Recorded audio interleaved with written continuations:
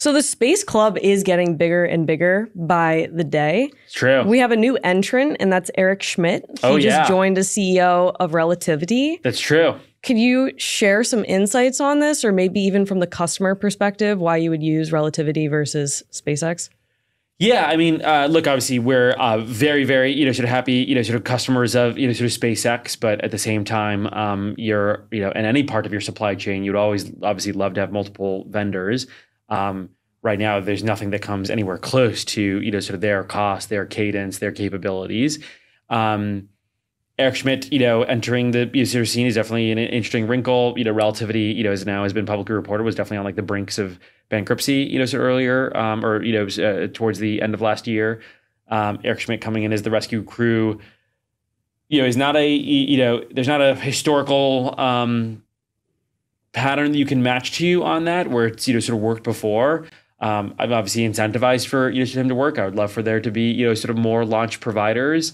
I think, realistically, that seems like a really difficult hole to dig yourself out of where you're, sort of billions of dollars. The team's probably somewhat, sort of demotivated. And if you compare that to, there now are a decent number of players, obviously Rocket Lab's really succeeded with their Electron, sort of platform. They're now starting to work on Neutron. Their space systems group is really quite large.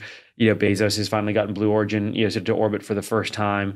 Firefly is clearly showing some capabilities, obviously most recently on their lunar lander, but their, sort of launch, sort of vehicle has shown some promise. You've got folks like Stoke Aerospace that I think are really pushing the fold on what, sort of next generation fully reusable, sort of rockets could look like. So man, it's definitely, hard to imagine, how that one works. It's not a challenge that I personally wanted to take on, no matter how many billions I had in my bank account. I'd probably prefer to just start from scratch. But sort of credit credit to him and the best of luck to him. Hope that he's able to figure it out.